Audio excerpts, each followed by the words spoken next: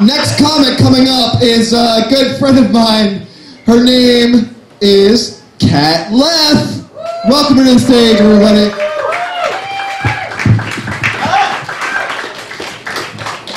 Hi, Cat Diem. Everyone's still awake out there? I'm gonna try my best. I hear you. So the general agreement among folks, you know, guys, it's a big thing. Guys are like, oh, you know, yeah, I can pee anywhere. You know, and girls are like, oh, guys can pee everywhere. I'm so jealous of that. And I would just like to come to the stand with a rebuttal while I have a microphone and say that peeing anywhere is cool, and I get that, but girls can come anywhere, which is significantly more pleasurable. And it's probably a lot worse than you think. You know, it's probably, maybe you haven't even thought about that, but yeah, girls can basically rub one out anywhere and you won't even know.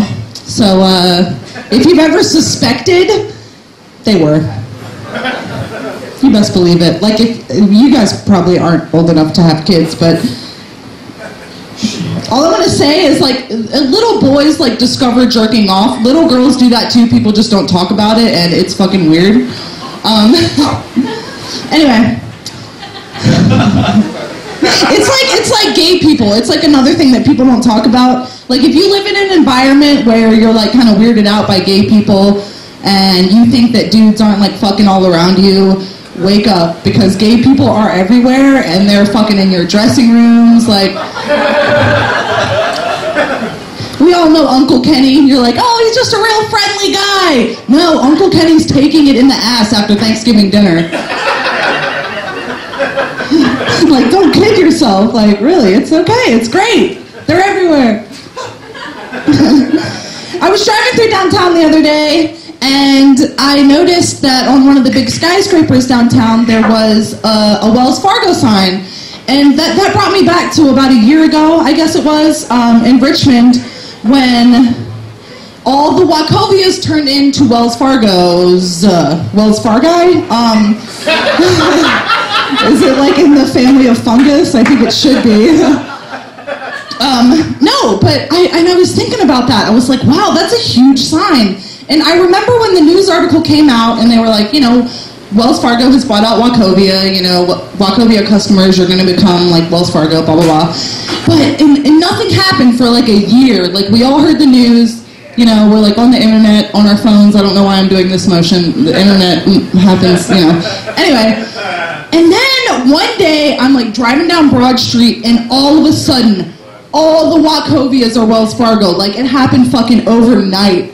Like, I don't know if anyone else had this experience, but I just imagine, like, a bunker, like, 2 miles under Richmond, and there's, like, men with, like, ladders and, like, ninja suits, and they're, like, ready to go and do, like, this, like, bank sign adjustment blitzkrieg overnight. Like, change every sign in Richmond, like, quickly fucking... Because there was no thing that was like, oh, here's the workers, like, changing the signs. Like, no, we were all dead asleep, and, like... Fucking, they unleashed a squadron of, like, ninja sign changers to fucking convert Richmond to Wells Fargo. I was, like, waiting anxiously for some, like, big Wall Street banker dude to be like, all right, it's time, go do it now, take over. And that really sucks. That sucks that there's, like, the whole Wall Street banker, like, stereotype, like, asshole image thing. Like, it really sucks that the people in control of the money had to be the big dick bags. Like... It sucks that money is the one thing that makes you really greedy, because, I mean, if it was something different, it wouldn't be such a big deal. Like, if it was, like, asparagus farmers or, like, something, like, we could deal with it. It'd be like, oh, you know, they're just being real big dicks, like, hoarding all the asparagus, and, you know, you'd just be, like, a little bit irritated, but it's like, really? Like, don't fuck with my money, dog. Like, don't make me come to your house. Like, fuck. Like, even if it was something slightly more important than asparagus, like, I don't know, toilet seats or something, like, they're, like, hoarding all of them, like, green, you know, just, like, crazy, like, fucking dog-eat-dog, like, it just sucks. So that's, like, the one thing, because that's, like, the one thing that means the most, you know? I saw a guy wearing a Life Alert necklace out in public the other day, and it really just kind of fucked up my whole universe. because I was under the impression that they only work in the home, like an electric fence or something, like for your dog. Like an old person life-saving electric fence for your house. And so I see this old man wearing it, and my imagination immediately like springs into a universe of possibilities. And I'm like, okay, is this like a restaurant pager type of like sonar, or is it like a fucking like Jurassic Park GPS global satellite that you can just like wear out into the world, and like anywhere you press it, like a fucking ambulance will come and like help you out? Because if that's the case, like next time I board a flight, I'm gonna be eyeing Grandpa 2 rows up. You know, if my plane goes down, I will rip that thing off of your beheaded body. Yeah, I guess I'm soulless like that. Anyway, I was at work last week, and it's real quiet in our office, and we have a little like white noise machine that just kind of like, I see you, Clay. We have a little white noise machine that's like, and it just like kind of makes a noise so it's easier for us to work. And one day I was hearing birds. I was like sitting down working, and I was like, oh, I hear birds, like that's weird. They must have like added that to the white noise machine. And it was like kind of driving me crazy. And so I eventually said something to my coworkers. I was like, did they like add like a bird setting to the white noise machine? Because it's like, it's weirding me out. And my coworkers were like, Kat, no, like there are birds like out in the world, like being wild animals, like your birds are chirping like around the workplace, like it's not, and that just blew my mind, and I felt pathetic afterwards. Felt like a real product of the 21st century there. Anyway, whatever, that's my time. I'm Kat Leth, thanks guys.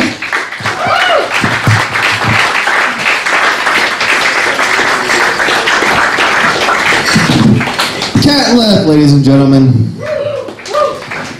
All right, everyone, if you're not paying attention for anything else, pay attention for this. It's time for me to make announcements. Saturday, August 18th, be sure to catch Todd Barry and Neil Hamburger at Gallery 5. There's a 7 p.m. show, a 10 p.m. show. It's $20 in advance. Check it out. It's by Hit Play Productions. Again, that's at Gallery 5, August 18th. bit.ly/HahaRVA for all you internet kids out there. If anyone needs to catch that, there's more in the back in the corner. I know who's coming up next. This next person, relative newcomer to the Richmond comedy scene. I think he's hilarious. I would love to see him come out to more open mics. I hope that he sticks with it. Please give a warm welcome to my friend, Austin Hanna.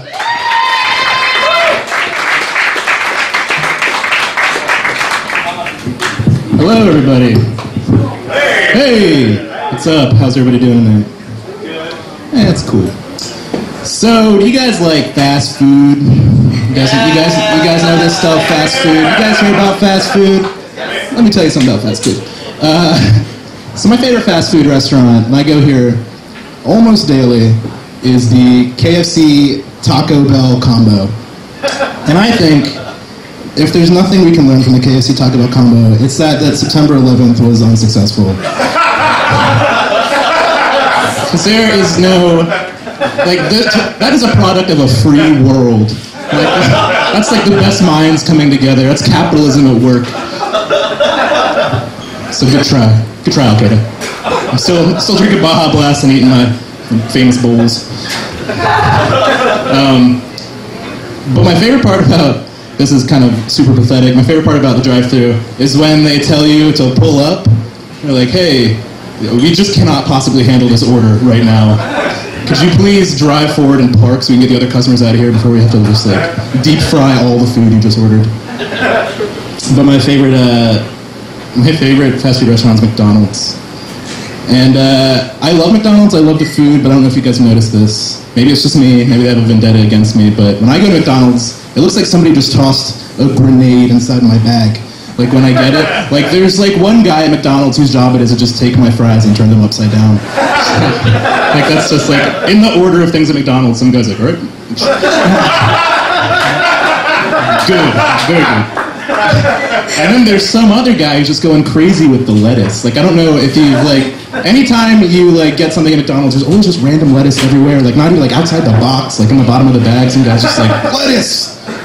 Just, like, screaming, throwing lettuce everywhere. That probably doesn't happen. Let's see. Oh, here's some new joke. So, let's change topics absolutely 100% completely and talk about Abraham Lincoln.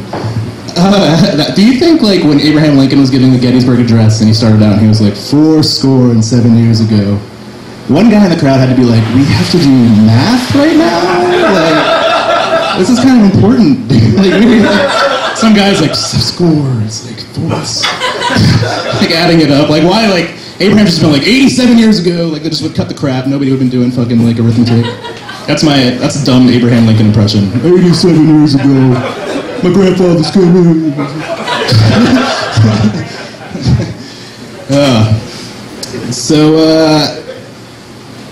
This might not be funny, but I saw a headline the other day. It said, Great White blamed in shark attack.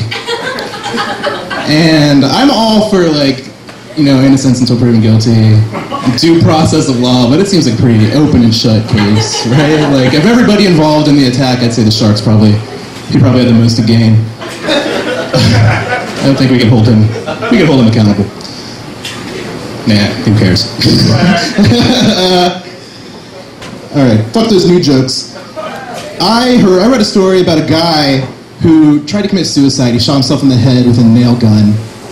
And he shot 4 nails into his head. And in case you're wondering, that's exactly the amount of nails it takes to figure out that you are hurt and you need to go to the doctor. Because he didn't succeed. He wasn't like, I'm going to persevere, like 20 nails in. Like, he was like, all right, 4 nails, good enough.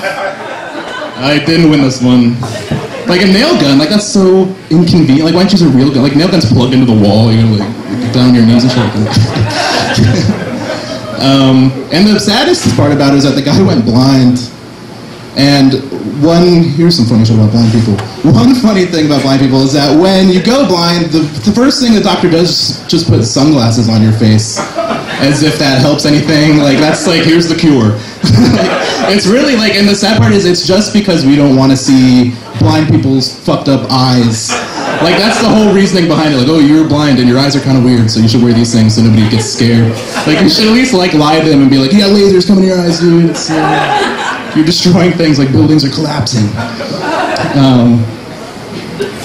So, are rape whistles a real thing?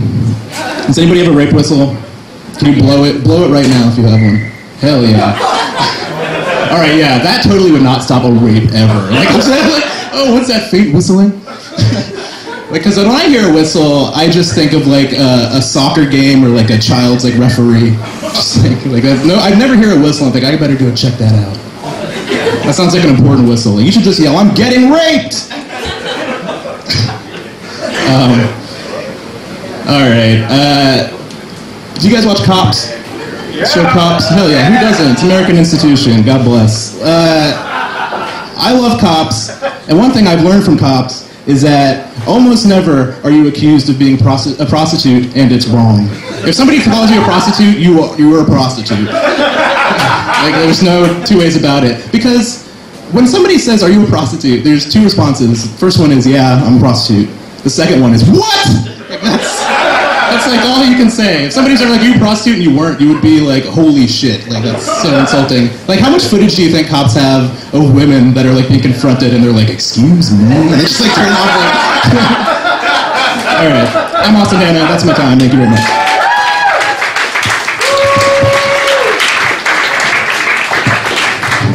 Austin Hanna, everybody, give it up for him again. Oh, shit. We're getting pretty far in the list now. This next comic coming to the stage, it's good to see him come out again. Roy, it's good to see him come out again. He's an awesome guy. I love watching him perform. Everybody, give it up for Roy Rogers! Let's see. Come out to the stage next, one of my favorite people, the very funny, the very lovely Miss Mikkel Kettner. This next person, God damn it.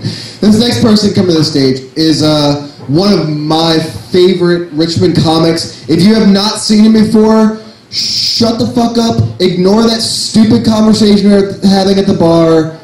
Calm it for 5 minutes. Watch this guy. I love him. He's going to hate me for introducing him like that, but I don't care. He's awesome. Sean Warely, everybody. Give it up for him. Let's see. Who's up next? Oh, man. This man, one of my good friends, becoming better friends every day. He's a very funny man. He's a very large man. He's a very awesome man. His name is Tony Chatman.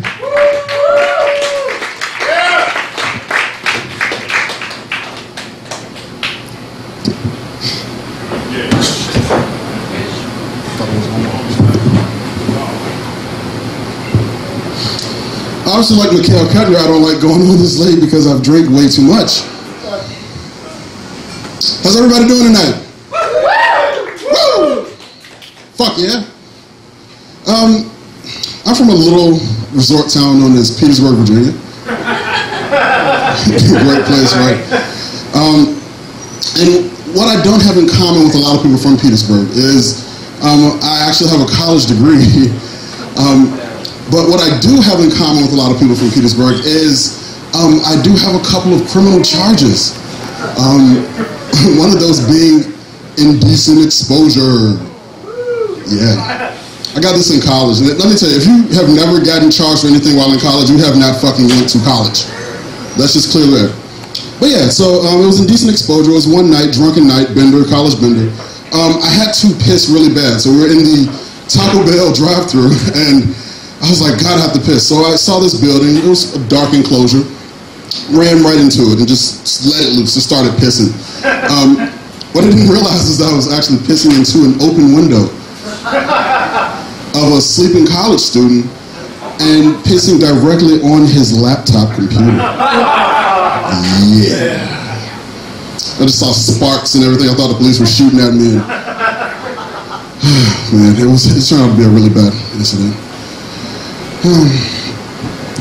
More about Petersburg. I went to a funeral a couple months ago. One of my neighbors passed away, and she was cremated. And one thing that didn't sit well with me at the funeral, the pastor, he started talking, and as he was talking, he started pouring the ashes of the deceased into her husband's hands. And without warning, he threw the ashes into the air like he was some fucking cryptic LeBron James. They paused just for a moment as Jesus smiled down on all of us, and the ashes careened down on every single person at this funeral. I am telling the god-awful truth, people. This happened. Needless to say, everybody there left with a piece of our neighbor on us, in us. I inhaled like a big wad of my neighbor. And that was the first time I ever wanted someone to die of a coke overdose.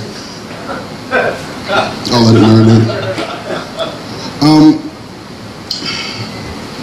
Look, Petersburg it's a really small area. It's one of the biggest places in Petersburg that people like to hang out is the Wendy's.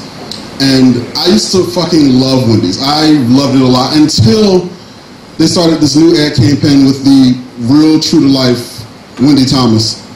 And here I am expecting all of my life, oh my God, real-life Wendy Thomas, Emma Stone, Christina Hendricks. I get fucking Ginger Rosie O'Donnell. It just fucked up my entire perception of Wendy's. Oh, God, I just want to throw up now. And speaking of fucked up marketing, well, I'll preface it with this. I am a very large homosexual, which knocked it out the way. Yeah. Thanks for the claps. Actually, those weren't claps. Those are the buttholes of every straight guy in here snapping shut. Like a fucking alligator snapping turtle. You can't lock those buttholes tight enough, guys. But I went to a black gay pride rally in DC. Yeah, black gay pride. And it's pretty annoying because, I mean, you're either always pissed off about something or you're always pissed on about something. And they were like, yeah, we want rights. And I'm like, yeah, rights, equal rights, gay marriage, yeah. And so, I just started raising my fists like, yeah, fuck yeah, we want all these things. And that's when I noticed the crowd grew silent and exponentially more raunchy. And that's when I realized that the black power fist means something completely different at a black gay pride rally. Jam it right on in there. But it's kind of amazing what gay guys are sticking their asses these days, right? Am I right? No, just fucking with you guys. First gerbils, now Chick-fil-A sandwiches. In protest, of course. But now Chick-fil-A, they're talking about coming out with a new line of sandwiches. They have the first one, it's called the flame broiled sandwich, and it's not what you think. This sandwich is actually made over the flame of burning corpses of homosexuals. And then they also have the tossed chicken salad sandwich, which is not as popular because, you're just eating that out of some gay guy's ass.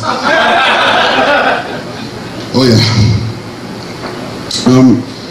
It's not all... Okay, I'll tell you about this incident. I had a really, really bad coming out experience with one of my friends. I came out to him and he didn't take it that well. It's not all rainbows and sparkles being gay people. Okay, it is all sparkles and fucking rainbows, but listen. Okay, so I came out to him and I was like, gotcha. I came out to him and I was like, hey, I'm gay, man. He was like, oh, really? You're gay? Why don't you go take it up the fucking ass, faggot? I was like, ouch, that hurt. Mainly him because I'm 6'5", 265 fucking pounds, and I fucked his ass up. But no, I was like, this is a teachable moment, so let me go and calmly take him outside and explain to him that not all gay guys take it up the ass. Then I raped him.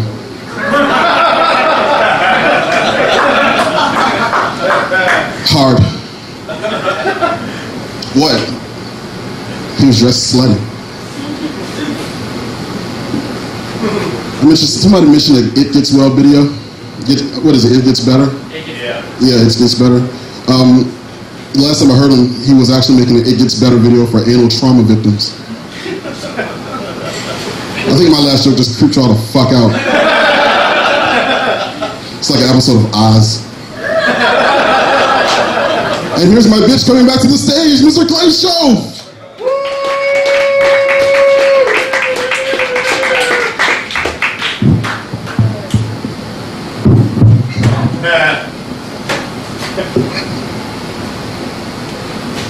Watch that booty hole. Anthony Chatman, everyone.